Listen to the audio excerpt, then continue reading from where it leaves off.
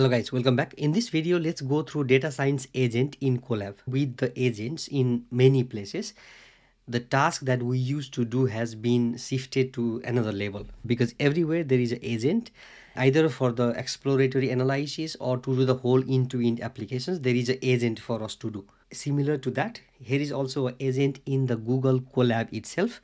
So as the title mentions here, data science agent in Colab, the future of data analysis with Gemini model. So what you need is just a dataset and a good prompt that you want the agent to perform. That's it. Everything will be done by the agent. You can just watch how it is doing. The good part of this is also that you know how things are done by the agent and you can learn from that because it provides the code and all the different things. So you can just follow what it provides, right? It will be a short video, but I will show you how to get started into this. Let's get started.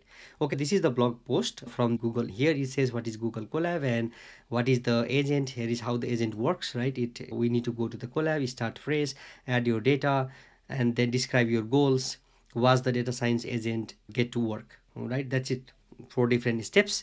But before that, let me open this Google Colab because not all of you might be familiar with Google Colab, but you don't need to have any technical knowledge for this. This is just a place where you can go and write some code or do some exploratory analysis and so on.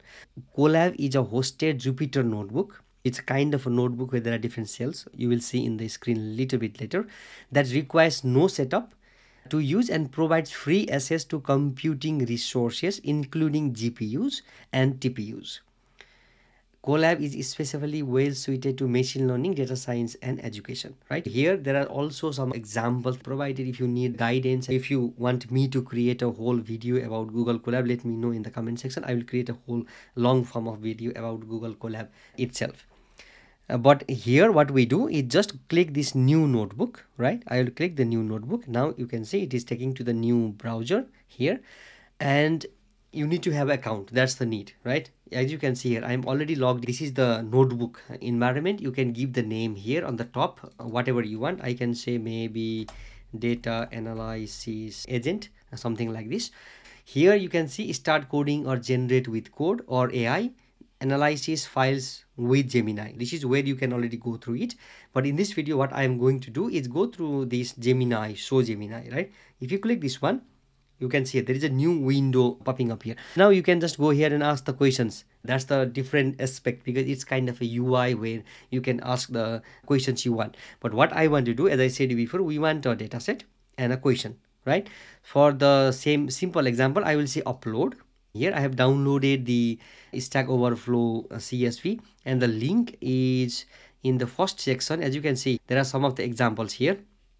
So here, what is the benefits and so on, everything is mentioned here. I'll provide you the link of this blog post. You can see there are different data sets, but I took this Stack Overflow annual survey. I asked the same question. You can do whatever you want. I can just copy this. That's the prompt. And this is the data set. You need to download it, take the CSV, right? Survey results. I can just go here and ask the question. You can ask any questions you want and just hit this submit. That's it. Now it will first make a task for itself to do. We will just see that in the UI itself. Now you can see here, happy to help. Here is a set of tasks I can execute in your notebook to help answer your question. Data loading, data exploration, data wrangling, data analysis, data visualization, and the final task. These are the different tasks that agents decided it needs to do based on the data set and the prompt we provided. Feel free to send feedback and I will try to execute or update the plan accordingly. If you need, you can even enter a prompt and make some changes, what you need to do. Maybe you want to train a machine learning model out of it already and so on. But here we are not going to go through that. You can just write a prompt and it will execute the plan. It says, are you sure you want to continue? Your notebook will be connected to a new runtime and some notebook functionality will be disabled as your plan executes. This may take several minutes. You can stop the analysis at any time by clicking the stop button. The agent will have access to the internet and can interact with external APIs while executing your plan. You can read in the FAQs. If you are okay with that, then just click continue. Now you can see it is executing the plan and all the steps are being shown here. The first plan is preparing to execute the plan. Now it needs to plan, right? And it will do the thinking under the hood and do the task. And the good part here, what I noticed is also that if there is something wrong in the data set, it will try to fix it as it proceeds to the next step. So you can watch and do things. The good part of that is you know what sort of things you need to do. Let's say you are new to data analysis, and now you know that, okay, with the prompt and the data set, what I need to do is I need to load the data. Maybe you don't know what libraries to use to load the data. So you can go there and see the example here and say, okay, this is how you can load the data, and how to do the data exploration, how to do the data wrangling, all the different things you can follow when the Gemini does the task for us. As you can see here, it's preparing to execute the plan, meaning all the necessary things that needs to be done is going under the hood. And once this is done, you can see in the left side here, it will populate the code and all the different tasks in the notebook. The good part of that is in Jupyter notebooks or in the notebook itself, there will be the place to write the code, and there will be place to write the documentation as we progress inside the code. Now you can see this is the task, right? And now this is the markdown. It is kind of a documentation. Visualize most popular programming language. That is the prompt we provided. Here is all the data you need. Survey results, that is what we uploaded here. Now you can see preparing the execution plan is done. It will even show on the right side what plan is executed and what is going in the next one. And on the left side, it will show us data loading. Here it says data loading, reasoning, load the data and display basic information to verify the loading process. Okay, now we know that there is pandas that is needed to load the data. Well, there are many tools that you can do to load the data, but it chooses the pandas here. And you can see the data loading and data exploration part is already completed. Now we can just go here, okay, try, accept, and it is loading the data, encoding UTF-8, head, info. You can see here, this is the head, and this is the info, like 5 rows and 114 columns there are, and this is the info and even what was there, db shape, what is the shape of the data. So as you can see here, 565,437, meaning there are that many rows and 114 columns. We know by default it's there, right? And if you go down here, there is the data exploration. Explore the loaded data frame to identify the relevant columns for analysis. Right? The good part here is you can read the reasoning. It does the reasoning itself, and then it writes the code here, and it outputs something here. And if you go down, here is the data wrangling part. Clean and prepare the data for analysis. First, you prepare the plan, you do the data loading, you do the data exploration. Now you need to do the data wrangling, meaning that do more cleaning and prepare the data for analysis, because garbage in, garbage out is the concept in machine learning, right? If you clean the data and make it ready for analysis, you get better answers at the end. Here it says handle missing values of this and so on. You can see it is saying fill na, and it is doing the missing values and so on. Now you can see it did the response ID, 0 unknown, 1, all the different things, right?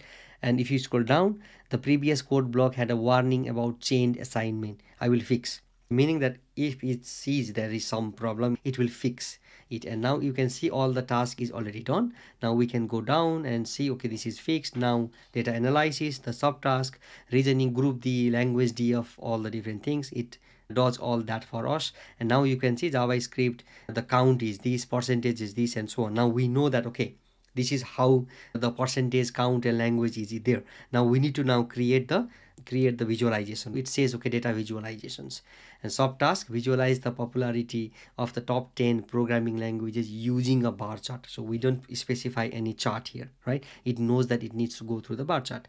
And now it went through here, and now you can see the top programming languages, JavaScript, HTML, CSS, and it is shown here.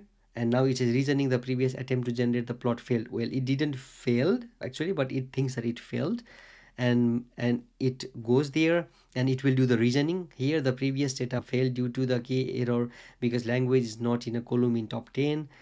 Now it is here, right? But I don't know, under the hood it finds some error, and now it shows here it's the same number of respondents, and again it is showing here summary, and after that it shows the summary that, okay, one Q&A, the task implicitly asks for the most programming languages, and then 2 data analysis key findings, insights or next steps. Just imagine without this how much of the time that you need to invest in order to do this task. Well, this might not be perfect, although we get the answer here. You might use different libraries and so on. So what you can do now is just go to the agent and try, instead of pandas, maybe you want to use polars and other different libraries also that does the thing for us.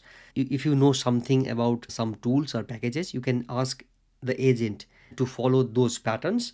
Otherwise, the data and one prompt, get started. The data analysis is done for you. That's all I wanted to cover in this video. Just go here, take your data, execute it with the prompt and see what is there. Thanks for watching and see you in the next video.